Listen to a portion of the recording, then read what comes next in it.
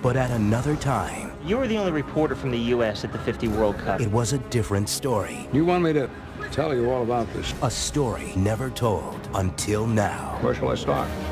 Tryouts for the United States World Cup soccer team being held here next Friday. After the final team is picked, we travel down to Brazil. They were the best soccer players in the country, like Frank Borghi. He had an ability unlike any keeper I had ever seen. They were strangers with nothing in common. Where you go to Yale, you Neanderthal? I never went to no college. But their passion for a game. I just want to be on that team, Frankie. I thought this was about getting the best players in the country in order to be as competitive as possible. We're actually here to ask you to be on our United States World Cup team. Is there such a thing?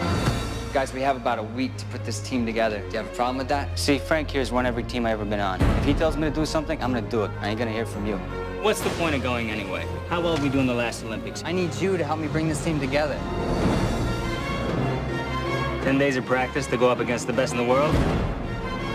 Brazil, 4-1.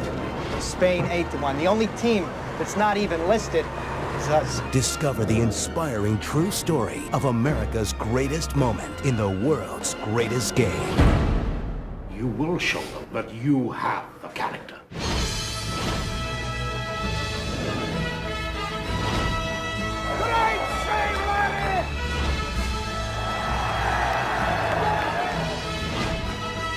So let's just make sure of one thing. That after 90 minutes, they know who we are. Take the shot, man! Take the shot! The game of their lives. It was the greatest team in any sport I have ever seen.